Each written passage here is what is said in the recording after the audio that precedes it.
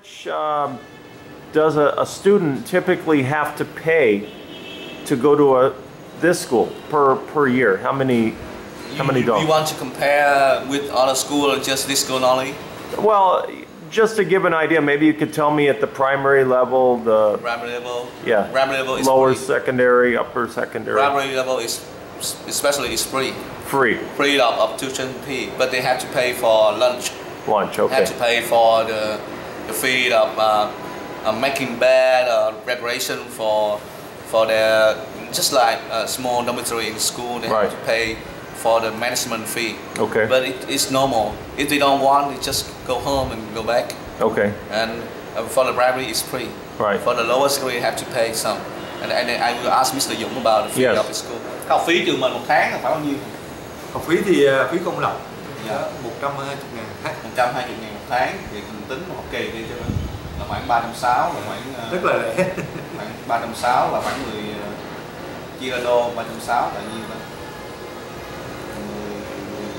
17 đô, 18 đô. 18 đô.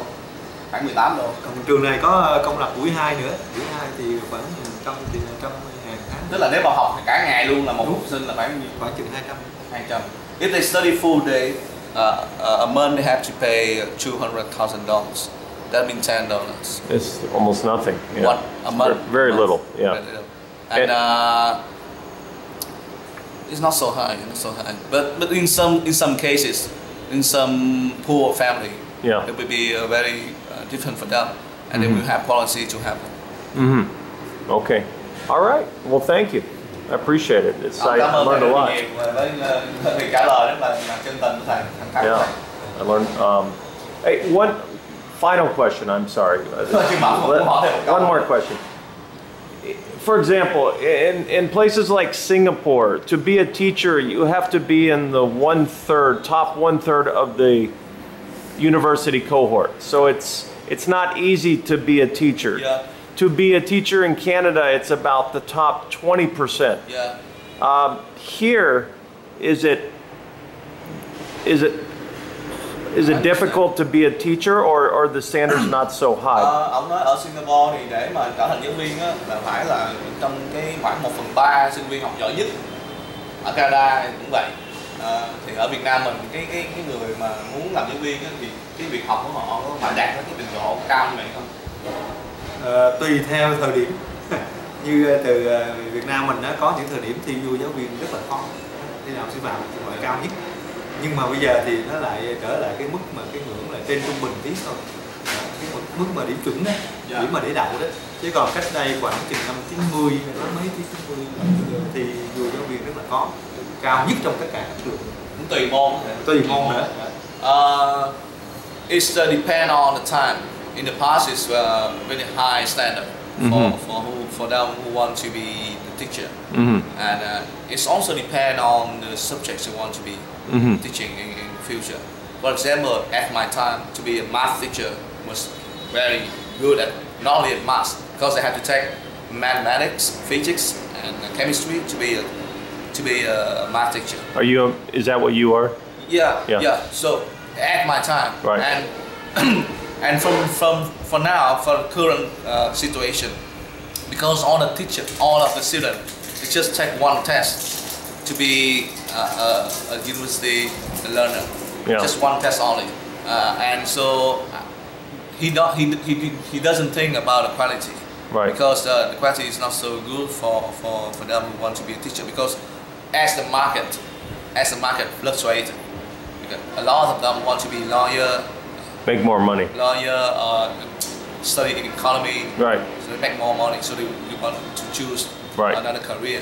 So the teacher somehow at this time the standard is not so high for them. Right.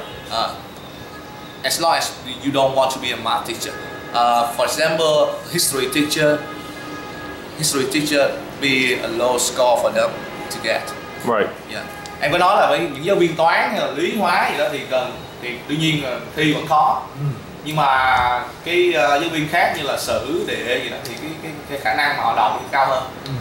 I just said to them same thing, that if you want to be a math teacher, very difficult for you, because the math teacher is being more respectful.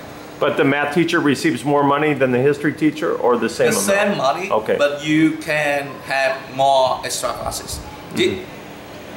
Students don't have to take extra classes for history, you know, just math, science. How many classes do the students take a day here? How many classes per day? Classes per day, you mean hour? Yeah, and how long are the classes? Một ngày là có bao nhiêu tiết tất cả này? Buổi sáng bao nhiêu tiết? Một ngày buổi sáng là 5 tiết. Buổi chiều là 4 tiết.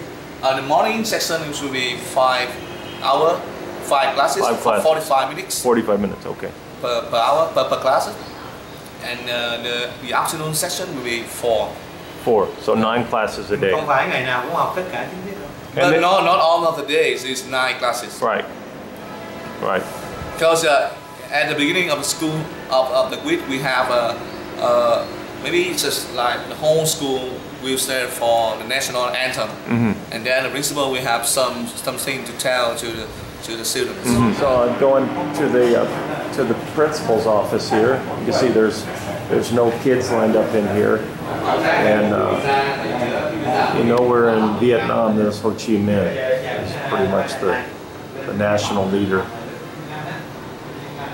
But looks quite different than a principal's office in the U.S., where you normally see lots of kids lined out the door for discipline problems.